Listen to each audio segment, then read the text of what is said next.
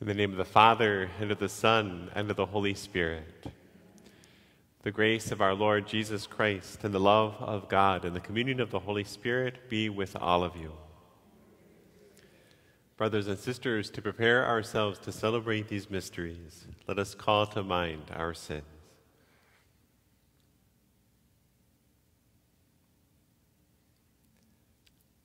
Lord Jesus, you raise us to new life. Lord, have mercy. Lord Jesus, you forgive us our sins. Christ, have mercy. Lord Jesus, you feed us with your body and blood. Lord, have mercy. May Almighty God have mercy on us, forgive us our sins, and bring us to everlasting life. Amen. Glory to God in the highest, and on earth peace to people of good will. We praise you, we bless you, we adore you, we glorify you. We give you thanks for your great glory. Lord God, heavenly King, O God, Almighty Father, Lord Jesus Christ, only begotten Son, Lord God, Lamb of God, Son of the Father, you take away the sins of the world. Have mercy on us. You take away the sins of the world. Receive our prayer. You are seated at the right hand of the Father. Have mercy on us. For you alone are the Holy One. You alone are the Lord. You alone are the Most High, Jesus Christ, with the Holy Spirit, in the glory of God the Father. Amen. Let us pray. Almighty, ever-living God, who gave us the Paschal mystery and the covenant you established for reconciling the human race, so dispose our minds, we pray, that what we celebrate by professing the faith we may express in deeds, through our Lord Jesus Christ, your Son, who lives and reigns with you in the unity of the Holy Spirit, God, forever and ever. Amen.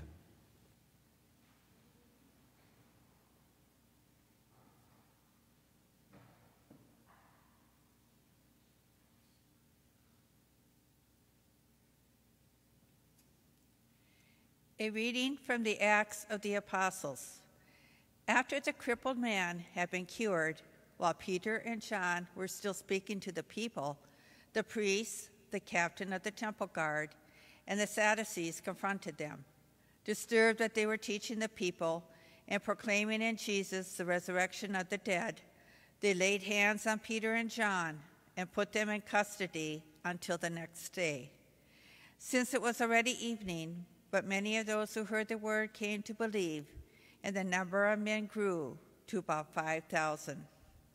On the next day, their leaders, elders, and scribes were assembled in Jerusalem with Annas the high priest, Caiaphas, John, Alexander, and all who were of the high priest class. They brought them into their presence and questioned them, "By what power or by what name have you done this?" Then Peter, filled with the Holy Spirit, answered them, "Leaders of the people and elders, if we are being examined today about a good deed done to a cripple, namely, by what means he was saved, then all of you and all the people of Israel should know that it was in the name of Jesus Christ the Nazarene, whom you crucified, whom God raised from the dead. In his name, this man stands before you, healed. He is the stone rejected by you, the builders, which has become the cornerstone. There is no salvation through anyone else, nor is there any other name under heaven given to the human race by which we are to be saved." The word of the Lord. The stone rejected by the builders has become the cornerstone. The stone rejected by the builders has become the cornerstone.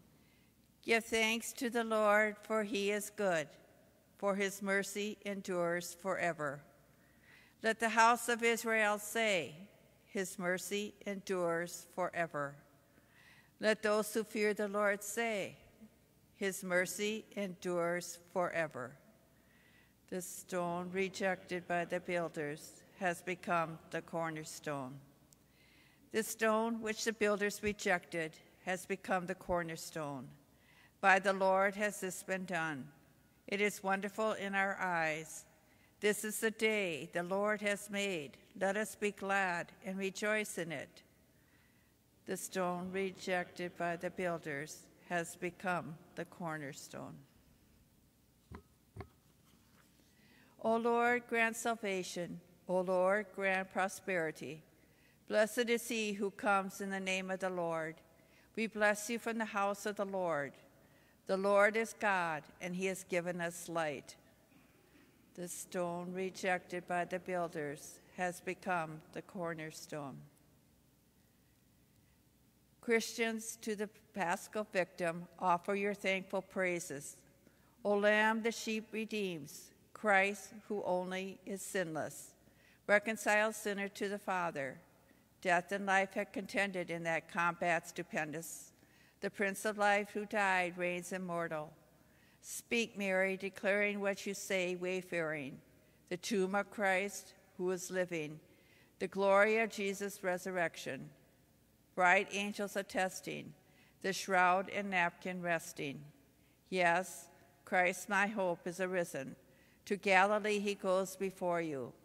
Christ indeed from death is risen, our new life obtaining. Have mercy, Victor King, ever reigning. Amen. Alleluia. Alleluia. Alleluia. This is the day the Lord has made. Let us be glad and rejoice in it. Alleluia. Alleluia.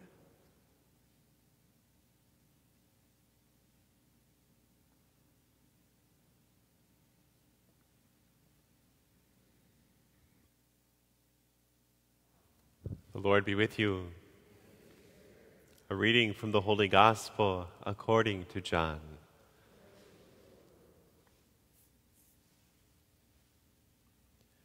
Jesus revealed himself again to his disciples at the Sea of Tiberias. He revealed himself in this way. Together were Simon Peter, Thomas called Didymus, Nathanael from Cana in Galilee, Zebedee's sons, and 2 others of his disciples. Simon Peter said to them, I am going fishing.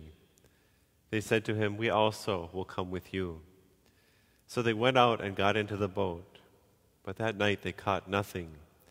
When it was already dawn, Jesus was standing on the shore, but the disciples did not realize that it was Jesus. Jesus said to them, Children, have you caught anything to eat? They answered him, No.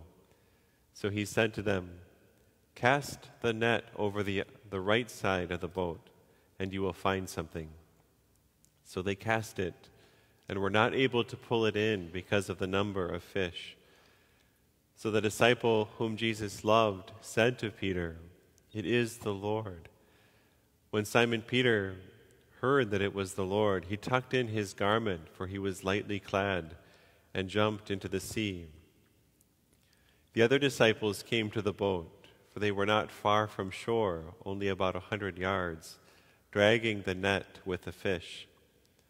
When they climbed out on shore, they saw a charcoal fire with fish on it and bread. Jesus said to them, Bring some of the fish you just caught. So Simon Peter went over and dragged the net ashore, full of 153 large fish. Even though there were so many, the net was not torn. Jesus said to them, Come, have breakfast. And none of the disciples dared to ask him, Who are you? Because they realized it was the Lord. Jesus came over and took the bread and gave it to them, and in like manner the fish. This was now the 3rd time Jesus was revealed to his disciples after being raised from the dead. The Gospel of the Lord.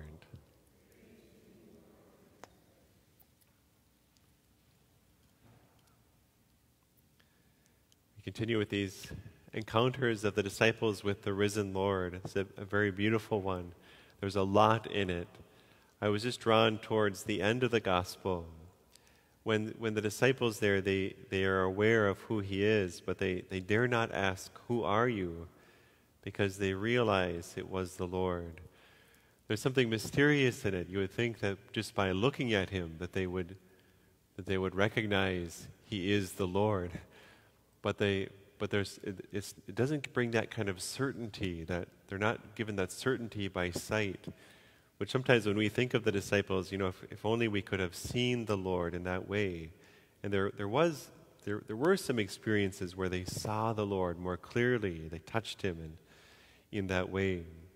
But in this one, they're not given that certainty by sight. And they know that it is the Lord by the fruit that he has brought, by this tremendous miracle, the miracle of throwing the net into the other side of the sea, bringing in this huge haul of fish, and by this communion that they are being brought into of the Lord feeding them here with the bread. Again, another image, another hearkening back to the Eucharist. That's how they know, where they don't dare ask. They know that this is the Lord. And that's for the beauty of this encounter here is it's a reminder for us that we can lean into that truth, that we can really know that it is the Lord among us. Of course, we experience it here at the Eucharist when the Lord offers to us again his own body and blood in the form of bread and wine. And we can know it in this beautiful example here when we see the apostles, the disciples, they're going back to their old way of life apart from Jesus, their old way of life of fishing, and that brings up nothing when they are apart from the Lord. But we see the Lord, the resurrected Lord, desiring to be a part of that life. And when he is, there is fruitfulness that comes, and they know not how. And we're meant to, we experience it. I might just encourage us today to think, where is that fruitfulness where the Lord is really present? And we receive this grace of the disciples to doubt not, to know that the Lord really is there and to embrace him deeply this morning. Let's stand together and offer our prayers to our Heavenly Father. That all who serve the Lord may be inspired and strengthened by the truth of the gospel, we pray to the Lord. That government leaders may be moved by the Spirit in promoting policies that protect the sanctity of life in all stages, we pray to the Lord. That all who feel lost or overwhelmed by circumstances may be sustained and strengthened by God's love for them, we pray to the Lord. For all of us gathered here, that we may grow in holiness and compassion through the grace of word and sacrament, we pray to the Lord. For Sidney Beaudry, for whom this Mass is being offered, we pray to the Lord. That those who have died in Christ may be raised to celebrate with him in glory, we pray to the Lord. All-powerful God, who brings life from death, grant our prayers according to your holy will.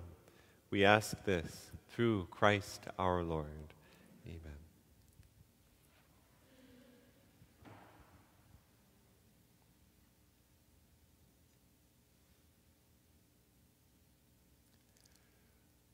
Blessed are you, Lord, God of all creation, for through your goodness we have received the bread we offer you, fruit of the earth and work of human hands. It will become for us the bread of life.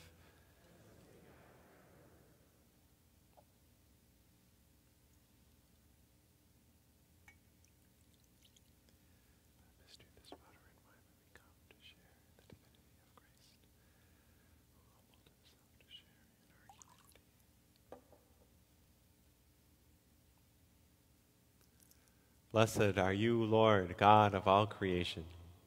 For through your goodness we receive the wine we offer you, fruit of the vine and work of human hands. It will become our spiritual drink.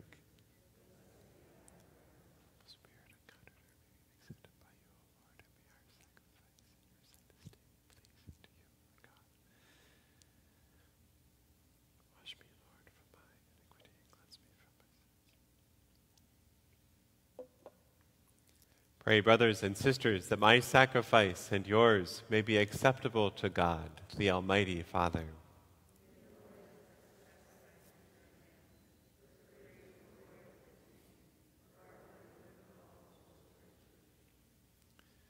Perfect within us, O Lord, we pray, the solemn exchange brought about by these paschal offerings, that we may be drawn from earthly desires to a longing for the things of heaven, through Christ our Lord. Amen. The Lord be with you. Lift up your hearts. Let us give thanks to the Lord our God. It is truly right and just, our duty and our salvation, at all times to acclaim you, O Lord, but on this day, above all, to laud you yet more gloriously, when Christ, our Passover, has been sacrificed. For he is the true Lamb who has taken away the sins of the world. By dying, he has destroyed our death, and by rising, restored our life. Therefore, overcome with paschal joy, every land, every people exalts in your praise, and even the heavenly powers with the angelic hosts sing together the unending hymn of your glory as they acclaim. Holy, holy, holy Lord, God of hosts, heaven and earth are full of your glory. Hosanna in the highest. Blessed is he who comes in the name of the Lord. Hosanna in the highest.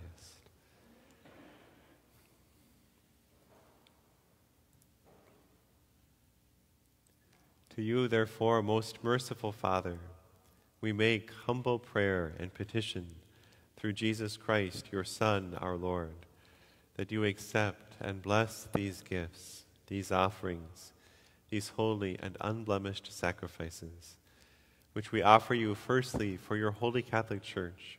Be pleased to grant her peace, to guard, unite, and govern her throughout the whole world, together with your servant Francis, our Pope, and Bernard, our Bishop, and all those who, holding to the truth, hand on the Catholic and Apostolic faith. Remember, Lord, your servants, and all gathered here whose faith and devotion are known to you. For them we offer you this sacrifice of praise, or they offer it for themselves and all who are dear to them, for the redemption of their souls in hope of health and well-being, and paying their homage to you, the eternal God, living and true. Celebrating the most sacred day of the resurrection of our Lord Jesus Christ in the flesh, and in communion with those whose memory we venerate, especially the glorious ever-Virgin Mary, Mother of our God and Lord Jesus Christ, and blessed Joseph, her spouse, your blessed apostles and martyrs, Peter and Paul, Andrew, and all your saints. We ask that through their merits and prayers in all things we may be defended by your protecting help. Therefore, Lord, we pray, graciously accept this oblation of our service, that of your whole family, which we make to you also for those to whom you have been pleased to give the new birth of water and the Holy Spirit, granting them forgiveness of all their sins. Order our days in your peace, and command that we be delivered from eternal damnation and counted among the flock of those you have chosen. Be pleased, O God, we pray, to bless, acknowledge, and approve this offering in every respect. Make it spiritual and acceptable, so that it may become for us the body and blood of your most beloved Son, our Lord Jesus Christ. On the day before he was to suffer, he took bread in his holy and venerable hands, and with eyes raised to heaven, to you, O God, his almighty Father, giving you thanks, he said the blessing, broke the bread, and gave it to his disciples, saying, "Take this, all of you, and eat of it, for this is my body, which will be given up for you."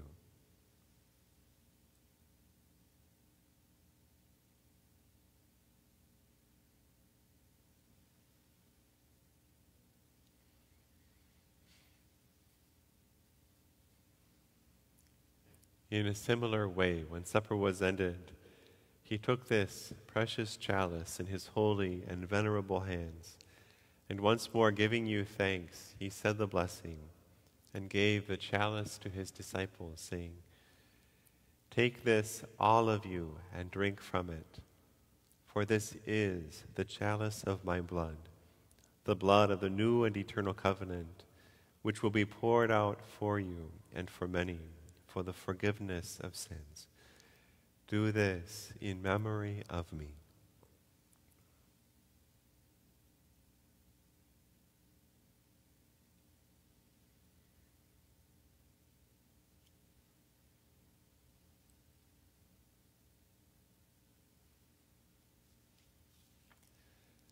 The mystery of faith. We proclaim your death, O Lord, and profess your resurrection until you come again. Therefore, O Lord, as we celebrate the memorial of the Blessed Passion, the resurrection from the dead, and the glorious ascension into heaven of Christ, your Son, our Lord, we, your servants and your holy people, offer to your glorious majesty from the gifts that you have given us, this pure victim, this holy victim, this spotless victim, the holy bread of eternal life and the chalice of everlasting salvation.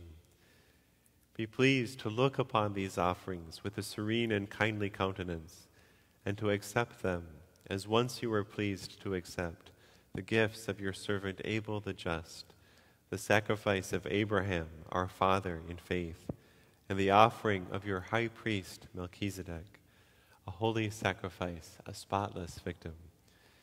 In humble prayer we ask you, Almighty God, command that these gifts be borne by the hands of your holy angel to your altar on high in the sight of your divine majesty, so that all of us who through this participation at the altar receive the most holy body and blood of your Son may be filled with every grace and heavenly blessing.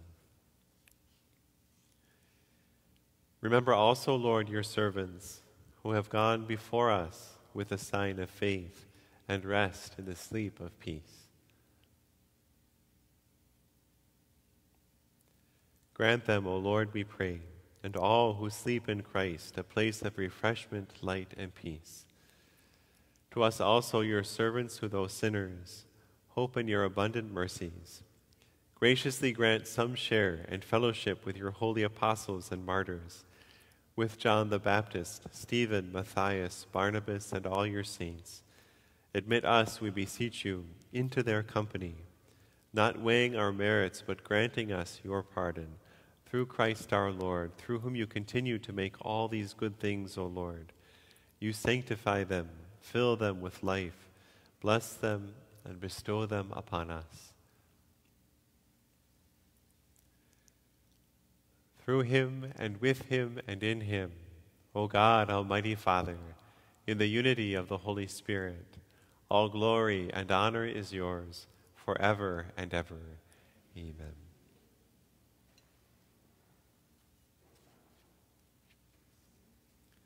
At the Savior's command and formed by divine teaching, we dare to say, Our Father, who art in heaven, hallowed be thy name.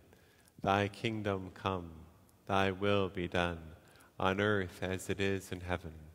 Give us this day our daily bread, and forgive us our trespasses, as we forgive those who trespass against us. And lead us not into temptation, but deliver us from evil. Deliver us, Lord, we pray, from every evil. Graciously grant peace in our days, that by the help of your mercy we may be always free from sin and safe from all distress, as we await the blessed hope and the coming of our Savior, Jesus Christ.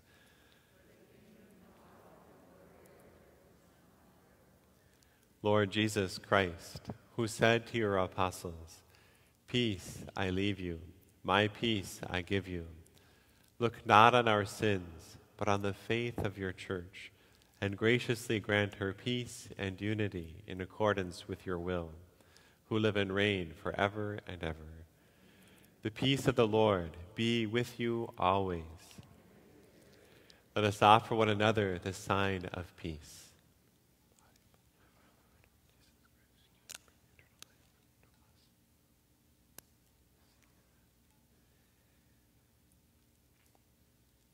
Lamb of God, you take away the sins of the world.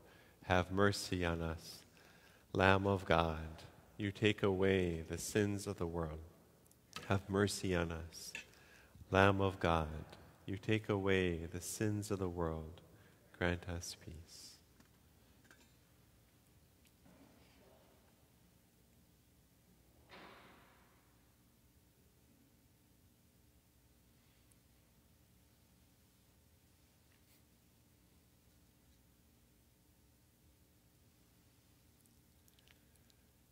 Behold the Lamb of God. Behold him who takes away the sins of the world. Blessed are those called to the supper of the Lamb. Lord, I am not worthy that you should enter under my roof, but only say the word, and my soul shall be healed.